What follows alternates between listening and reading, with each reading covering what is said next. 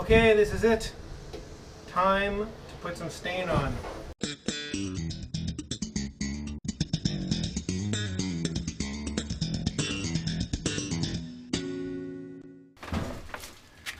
Okay, so standing up in here, I'm also standing on a toolbox so I can get close enough over the helm here.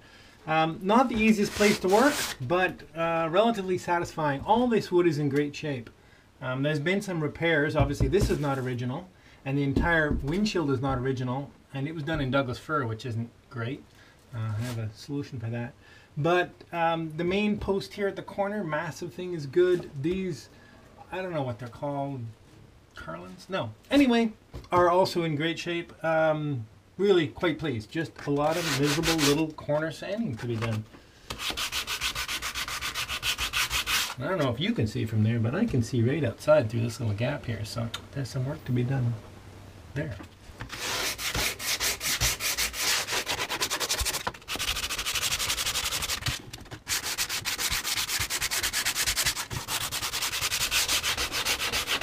Okay, that's about all of that you're going to want to see. Cheers! This job turned out to be about 90% hand sanding with, well, this is easy with a block. A lot of it's been tiny little bits of sandpaper on little pieces of wood to try and get them in. Anyway, it's good, it's satisfying, it's going to be great. I need a little instant gratification at this point. So I think even though I've only got it really finished to about here, I'm going to get some stain on the port side this afternoon and see what I think of that now that I've picked the color. And that'll give me a little more impetus, because right now it's tough going. Always is. Wooden boats. Cheers! First thing I'm going to stain is these forward companionway doors. Probably the reason I'm going to stain them first is because I'm a little nervous that I'm not going to like the color, and it's a little easier to sand these entire doors again than the cabin sides. I've modified the color tint one more time. I've actually opted for, you can see it here, 4 parts Sedona red and 1 part red mahogany. These are all in Minwax stains. I know that's not a marine stain, but I've used it for about a long time and it's always served me well, and this is effectively interior, and it's available 5 minutes from here. Okay, so this is the very first stroke. I'm using a nasty cheap foam brush. I got to put it on quick. It's very dry today, so I'll just lay this on quick and rub it off almost right away. Let's go. Yikes.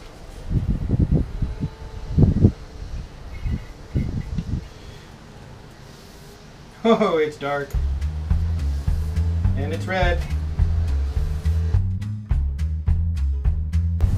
Well, of course it always looks extremely dark and red when you're flooding it on like this. See what it looks like after I rub it out a bit. I was tempted to only use cloth and rub it in and rub it out, but I want to make sure I'm getting proper and consistent soaking in, whatever that word is, coverage. So I've opted for, of course it uses a little more stain and I tend to wipe most of it off again, but it should be more uniform.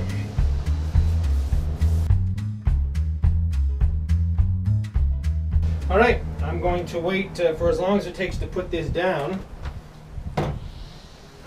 and get some paper towel, and I'll begin by just wiping a little off the edges so I don't get a dark spot over there.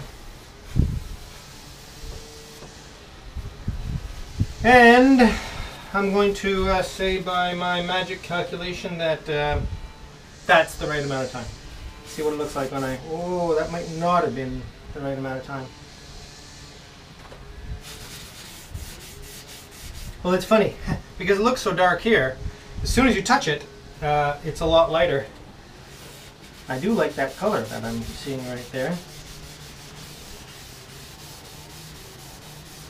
But I am rubbing an awful lot of this off. It may be that I do opt for just wiping it on and wiping it off, because it's true, this is... How about some gloves, Peter?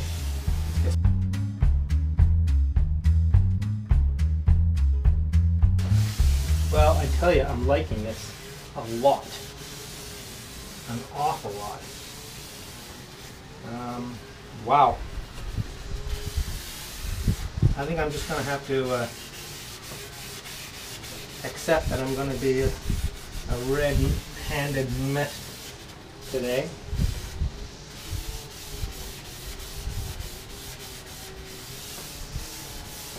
That is gorgeous. Again, I don't know if you're catching the light the right way to really appreciate that properly, but that is exactly what I was looking for. Wow. Wow. Thank God, because I've been more than a little nervous about it, to tell you the truth. Probably knew that. You can't see that. Or maybe you can. Let's swing this around a little bit and look way down there. This isn't exactly the best photography I've ever done, but that is nice. I like that a lot. And by the time they get some oil on it, I'm going to be pretty pleased. Pretty pleased. Hey, all right. So let's put a whole lot more stain on. Okay, I'm so thrilled with the color. I can't believe it. So I'm going to jump right in and stain the cabin sides. Wow, more than a little stressed about this. Anyway, I think I've told you that before. It's time to just do it. Before I do, I've been blowing out all the dust out of all the little joints quite a bit, so there's not that much left. As soon as I start doing this, you won't be able to hear me, because as soon as this starts, the compressor will start. But anyway, let's get this done. Okay, let's do this.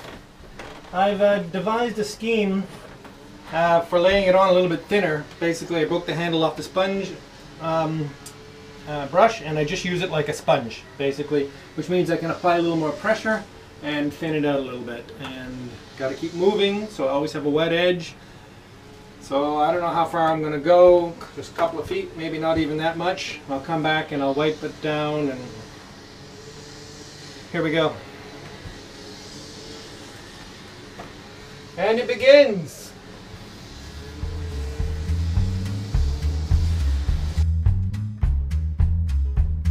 I'm loving this color. Absolutely love it. Or tint, or whatever you want to call it.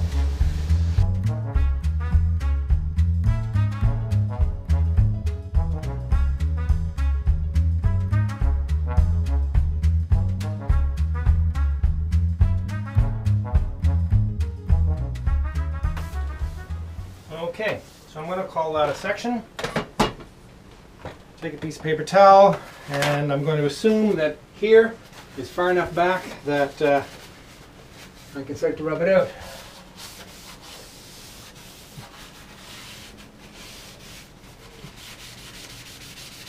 Whoa!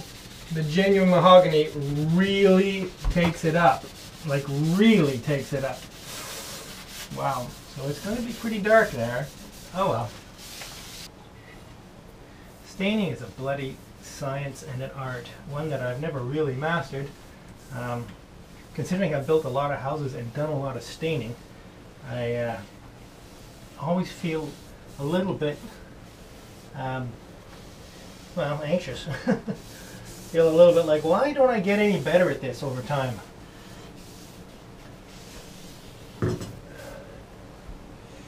Probably because I don't enjoy it. God, I love the color. I hope this is looking half as awesome to you folks as it is to me. Love it. So now what I do, I take the semi-soaked cloth from the last section and I move along. So I'm never putting a really dry, or trying not to put a really dry cloth, paper towel on a new section, in an effort to keep from wiping it off too much. But this is going quite well.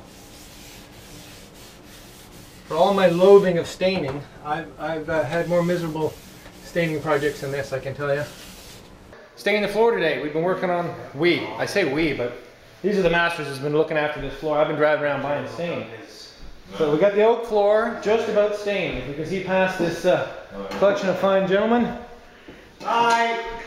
Hi, says Todd. So there's the finished stain. I'm thrilled. I think it's absolutely fantastic. Of course, there's always a little bit of stress when you start a project of this scale. So I've been stressing pretty bad a couple of days, and I think maybe a couple of the other guys might have been wondering how this was going to go, but I'm really, really pleased, and on the whole, it's looking fantastic. Check you later. See you. So far, I can say that the stainable filler and the wrong bungs I've used have stained quite nicely. That bung right there isn't the right color, and it seems to look just fine. That's all going to be covered up by kitchen counter. I can hardly bear to do it now. Let's put some more stain on. You can sort of tell when you're getting into trouble. You can start to feel the stain dry, and it starts to drag under the brush or sponge or whatever. Okay, I brought you back for the last section. This is going really well, really, really well. Fast, easy. The stain is very forgiving. Got to keep swirling it a bit because it seems to be separating a little bit in here. I really have nothing to add other than mop it on, wipe it off, and it looks like $1 million. Now on the other side, I'm not going to turn you around right now because my hands really don't suit that particular activity. It's drying out now because the stain is dry and it's lost its sheen. It's not looking as beautiful. Of course, it'll look beautiful again as soon as I get some oil on there, but as it goes on and I'm rubbing it out and I see what it would look like oiled, man, it's gorgeous. All kinds of people coming by, drop by, checking it out. Everyone seems very pleased. So let's do this last section. Done. Absolutely love it. Fantastic. Beer time. Cheers.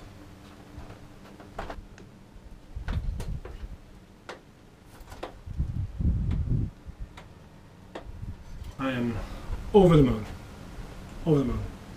Partly because it's gorgeous and partly because it's done.